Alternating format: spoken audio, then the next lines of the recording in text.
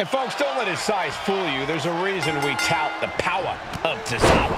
Yeah, Akira Tozawa is arguably pound for pound one of the strongest superstars on the roster. He can German suplex just about anyone who steps in front of him. Tozawa is definitely not a superstar you want to take lightly in between the ropes. And across the ring stands the big red machine, a being of pure terror and power. The Hall of Famer, Kane.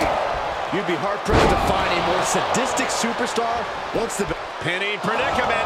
He might just be trying to frustrate his opponent a little with that attempt. Short clothesline hits its mark.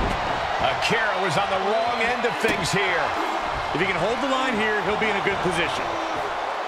And how can you contend with the power of a superstar like Kane? Just accept that you are in for the fight of your life. Kane's game is as mental as it is physical. His opponents know he's going to try to take them apart. If you prepare for the worst, you got nowhere to go but up. Kane is really taking control here. Yeah, can Tozawa recover from this adversity? Big impact off the leg drop. Tozawa felt that coming. Sharp clothesline. Oh, the shoulder claw. Look at this. Agony and pain. And we just saw some serious offense. Boom. He gets out of the way.